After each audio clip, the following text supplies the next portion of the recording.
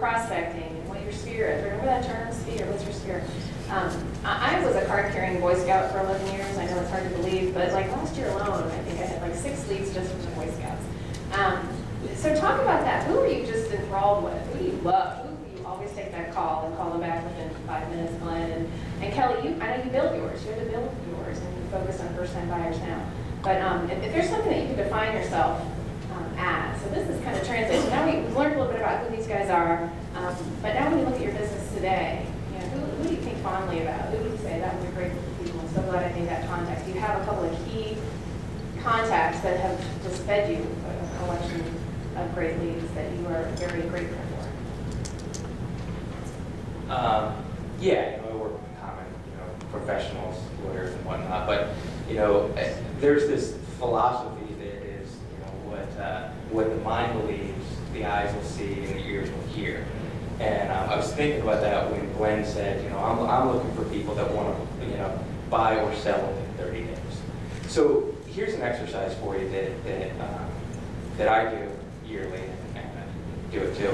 I do this twice, once for referral sources and once for specific buyers and sellers. And I go through my year and I say, okay, who did I make the most, and I hate to bring it down to money, but who did I make the most money off? Right? What were my 3 largest transactions, and who were my 3 largest referral sources? And I average those together.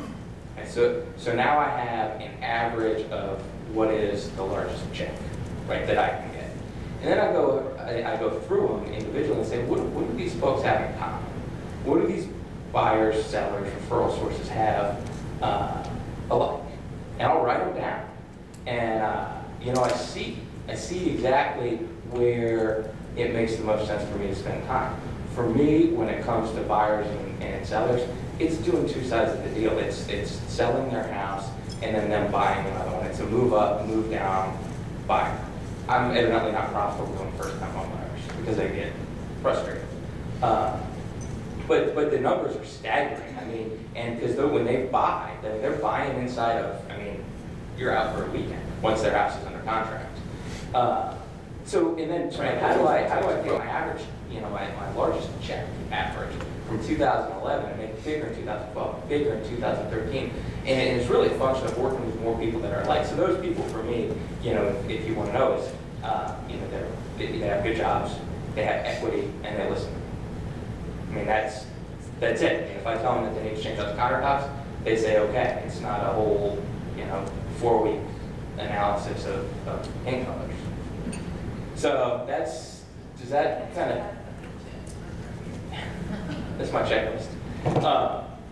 But yeah, so that's kind of how I operate on an annual basis. So, sphere of influence, what I train is, it's very simple. There's 3 things if we're going to do business. You got to like me, trust me, and refer me. And I always say to people, a lot of you have heard it because you're students of mine, and I say, how do you know that someone likes you? Right? Like, how do you know? And you're all thinking, right? Wow, maybe my clients don't like me. Right? So they're like, well, they talk to you, they give you information, they write offers with me. I'm like, okay, the answer to that question is you like them. So the point is, I don't do business with people I don't like, because they don't like me either, right? Right.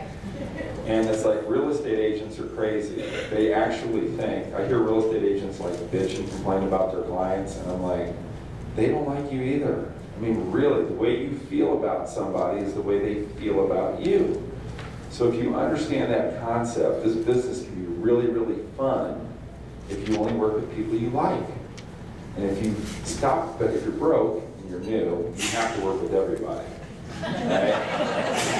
And you're like, okay, I'm going to figure out how to like them, and I'm going to make them like me. Well, some people just are not likable. So to answer your question, I figured out really quick, I only want to work with people that I like.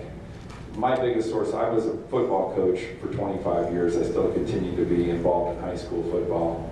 And, there's nothing like community involvement.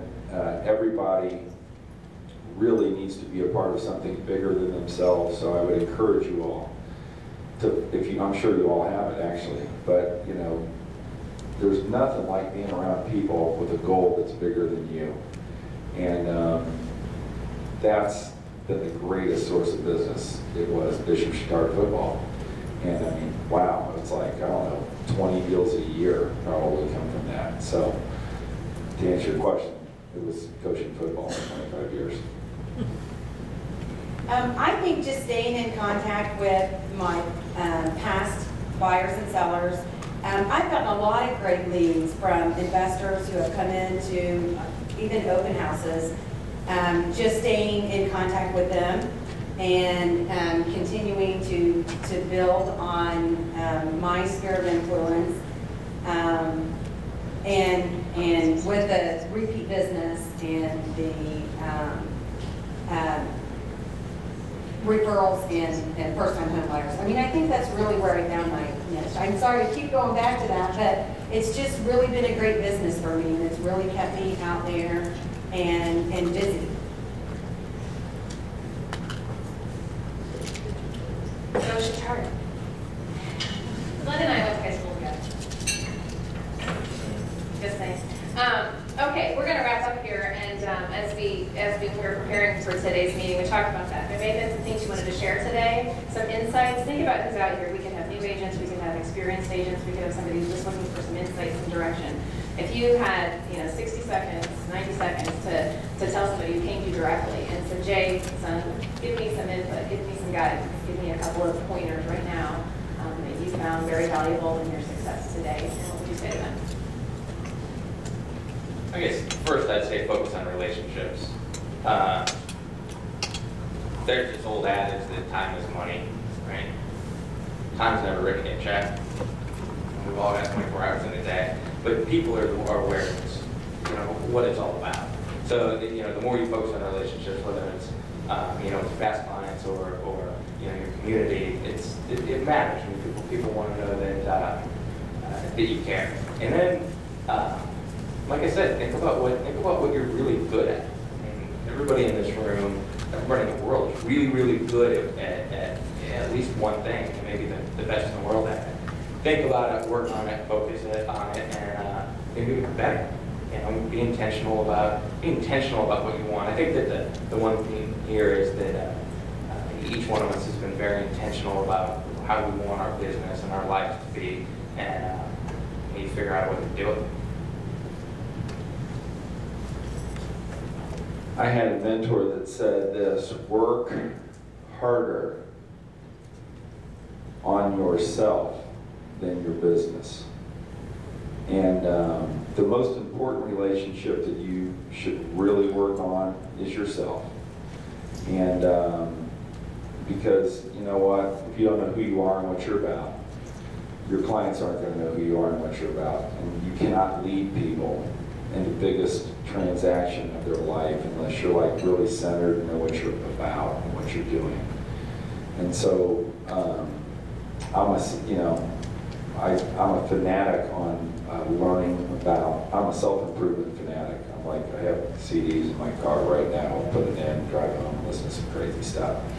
So my thing would be work on yourself as a person and work on yourself as a salesperson, and then everything else will happen. The most important relationship is the one with yourself. So I hope you all try that.